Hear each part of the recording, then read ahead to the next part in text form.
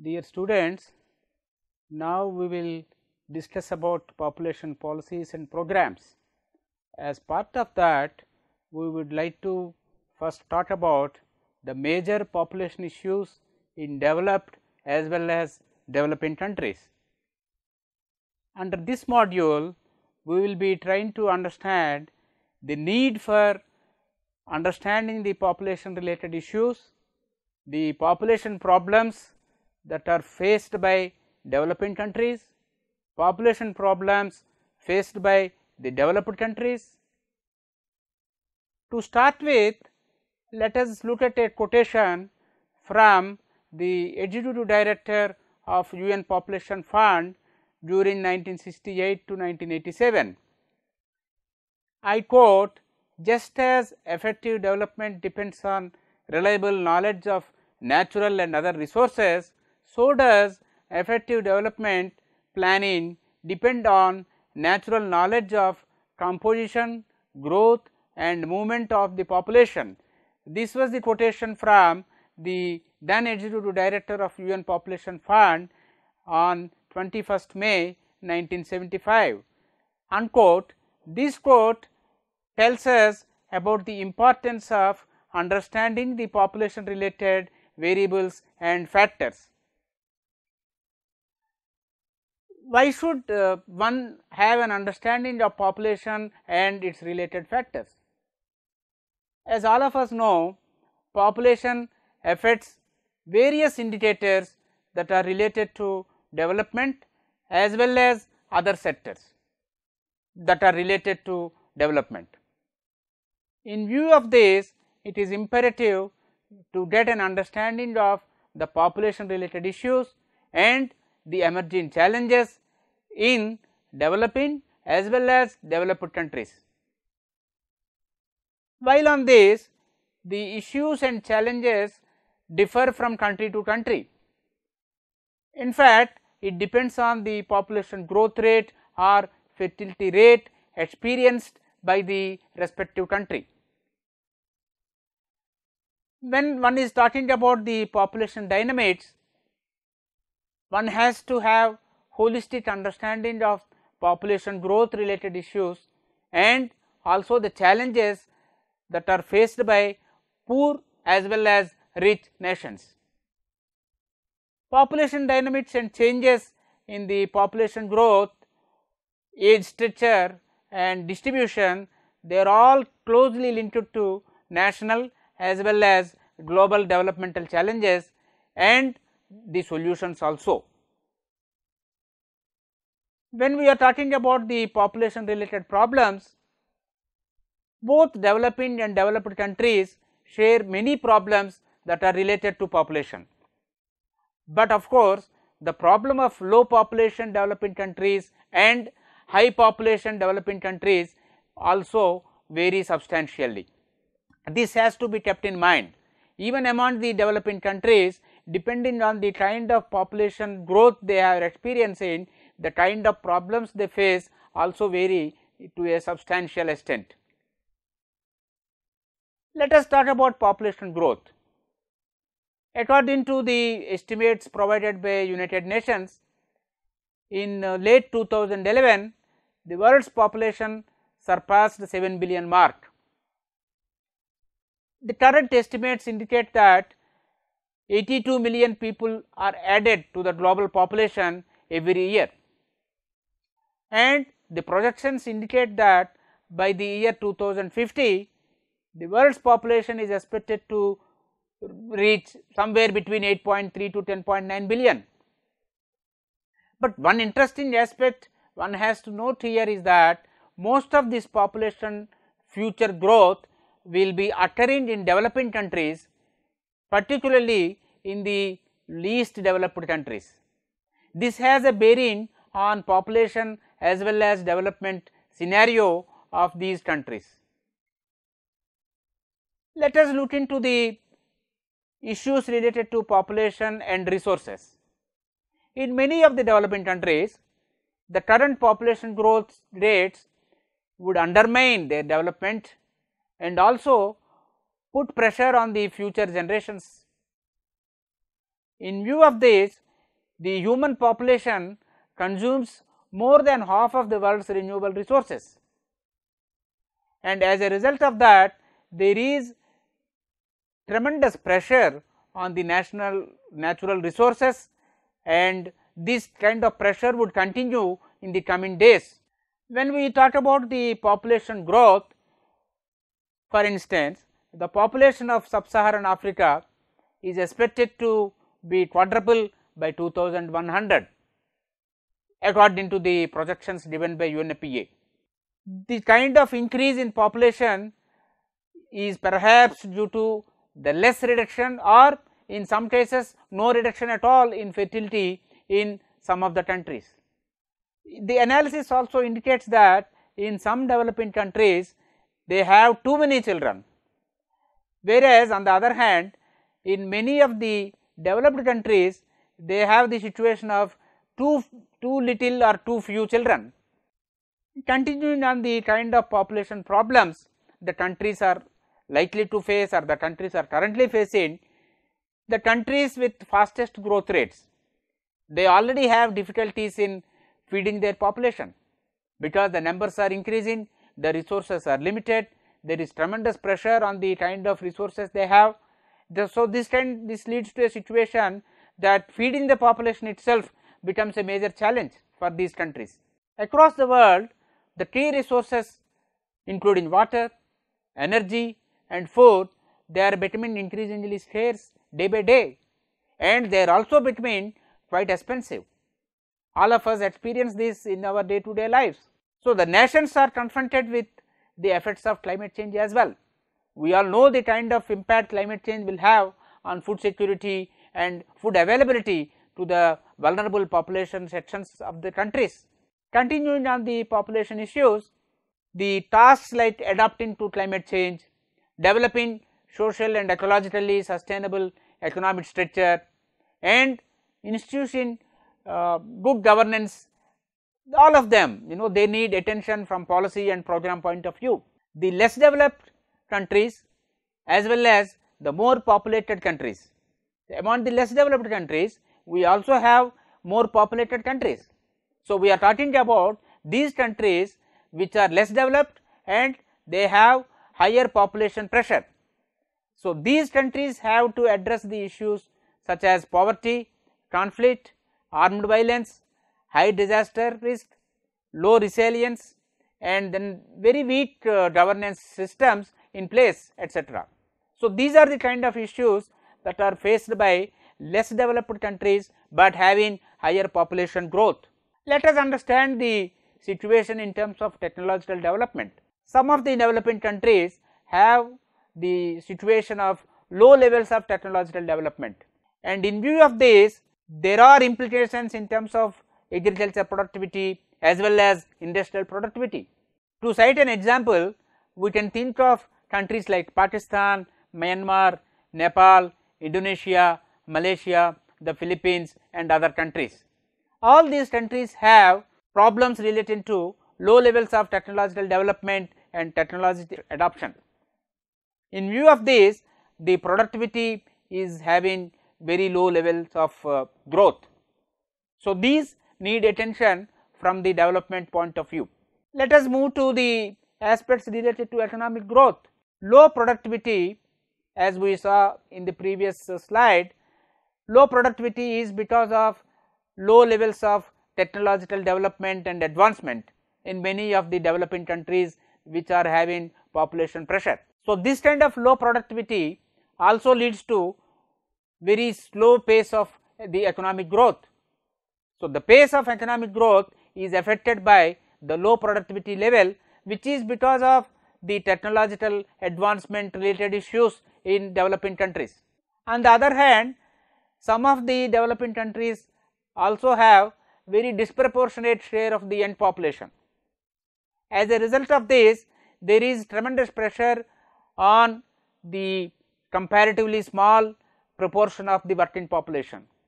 So this kind of age structure changes, and as a result of that there is pressure on the working population which is in terms of proportion not so high. So now let us look into the development related issues, or in particular the levels of development or lack of development related aspects.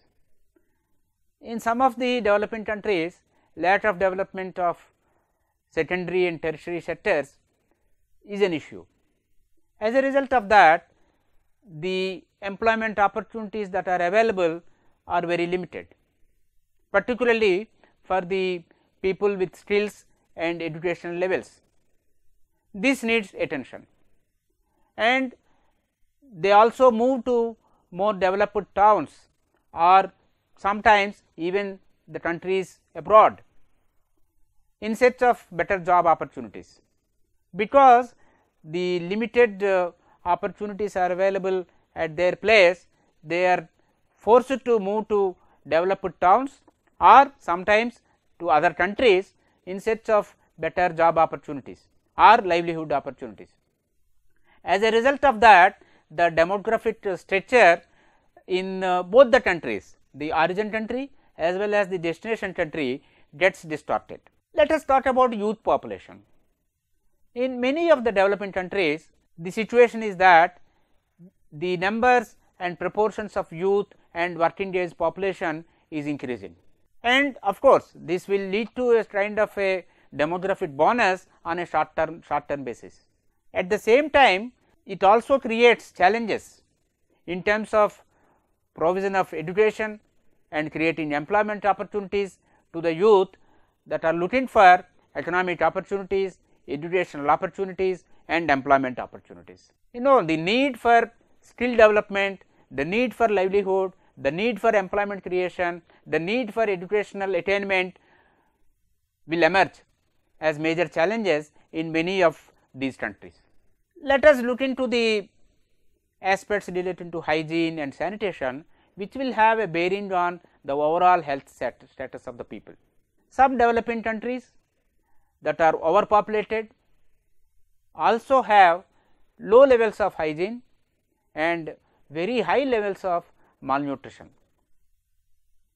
and this also leads to very low standards of living, and this also can be attributed to the poor living conditions and low levels of standard of living of the people. As a result of this, they have low levels of standard of living, poor living conditions, they have low levels of hygiene and sanitation, higher levels of malnutrition. All these factors will lead to higher levels of incidence of diseases, that is morbidity and mortality as well. Here children and women of reproductive ages are the most vulnerable sections of the society. Coming to the production related scenario, some of the developing countries have agrarian based economy, and it is characterized by subsistence production with low levels of technology.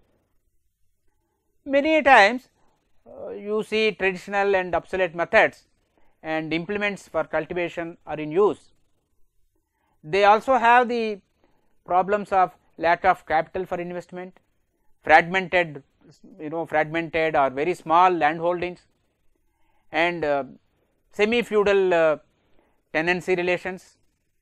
All these factors will make the agriculture based economy very weak, and as a result of this, the economic vulnerability of the farming communities in these countries becomes a major issue to be addressed.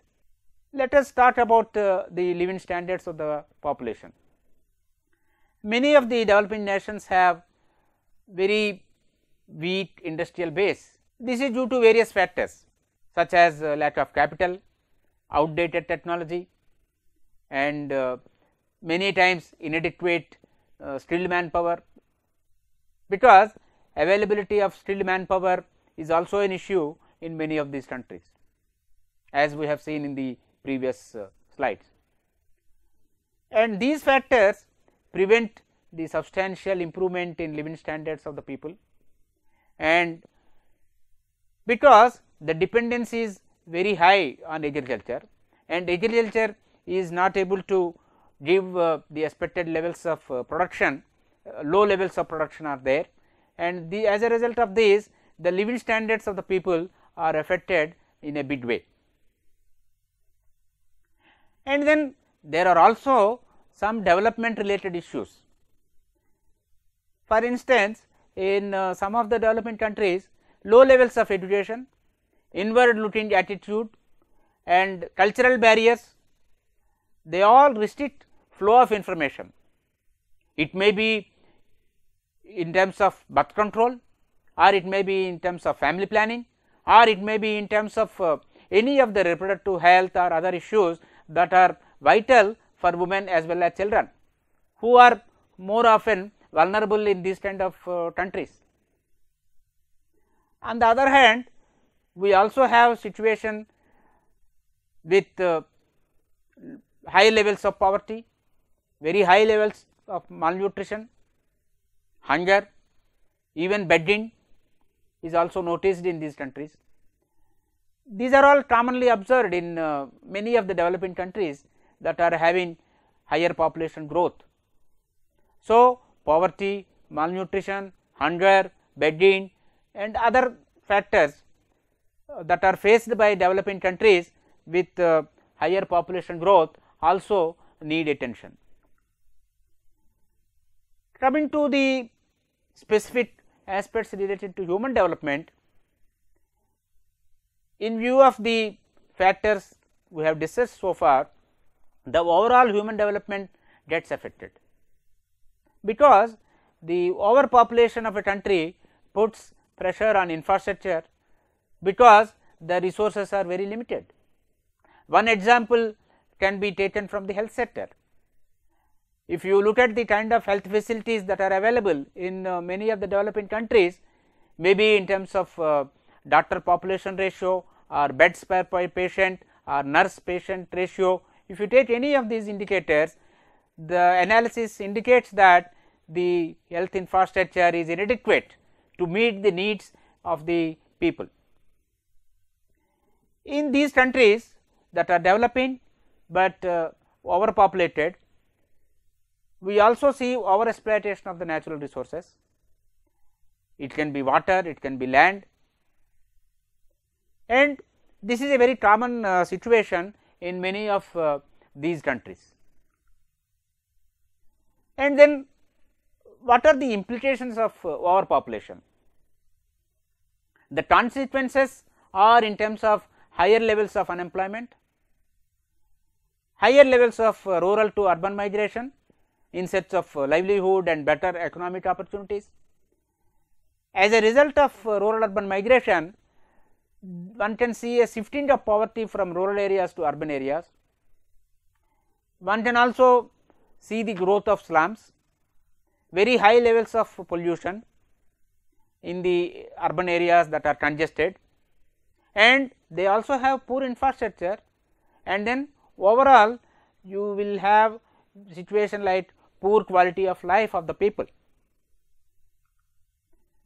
Another major issue that is seen in developing countries that are having higher population growth pertains to child labor, because the families with larger family size force their children to work instead of going to school. The children are deprived of going to school, rather they are encouraged or rather they are forced to go to the fields to work and earn money. So, the learning gets neglected and earning becomes more important for the families. As a result of that, child labor is a major problem faced in these countries, and many times the children also participate in hazardous work. As a result of that, they have very higher risk in terms of morbidity as well as mortality. We discussed briefly about agriculture, but some more ideas on agriculture. On one hand, you have low returns from the agriculture because of issues related to technology. On the other hand, the demand for infrastructure increases, that leads to conversion of agriculture fertile land to other purpose such as industrialization or other purpose. As a result of that, the agriculture production is likely to be affected, and this will have implications in terms of food security and also may lead to malnutrition as well as hunger. We looked into the issues related to population for the developing countries. Now, let us spend some time to understand the issues related to population in developed countries. The developed countries are characterized by higher levels of industrialization and urbanization, very high levels of per capita income, dependence of major part of the workforce on secondary or tertiary activities, and of course, they also have an efficient and productive agriculture sector. But one major issue the developed countries are facing pertains to the elderly population. Most of these developed countries are less populated, they have very high proportion of old age population. This is because of two factors: very low levels of death rates and very higher levels of life expectancy.